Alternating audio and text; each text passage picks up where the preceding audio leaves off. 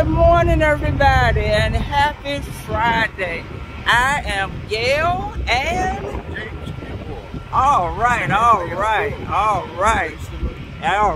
It is a beautiful Friday, the beginning of a beautiful Memorial Day weekend.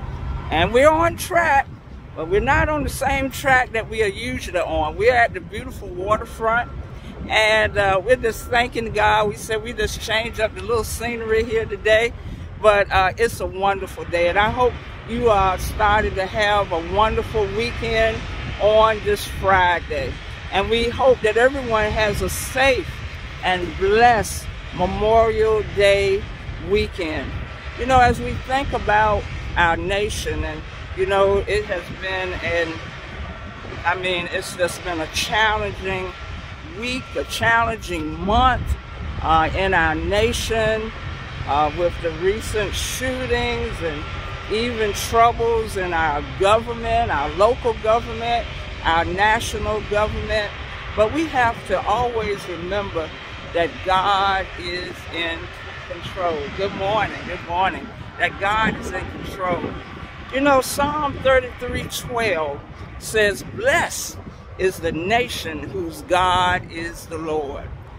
We are a nation under God, and we must not forget that, especially on this Memorial Day. Yes, it's a little windy, and Pastor almost lost his hat there, but it is feeling good out here. And you know, I'm proud to walk beside an Army man, a soldier. Amen. Not only just a soldier that, yes, served in the United States Army, but a soldier in the Lord. Yes. A soldier in the army of the Lord. Amen, amen. You know, I ran across a quote from one of our former presidents, and I thought it was key.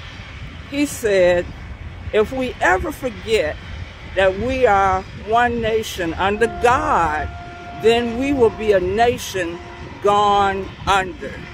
That was quoted by former President Ronald Reagan. Think about that. If we ever forget that we are one nation under God, then we will be a nation gone under. And you know, we as a nation, we seem like we are forgetting who is really in charge. We are a nation under God. Think about that. And he said that if we forget that, we are going under.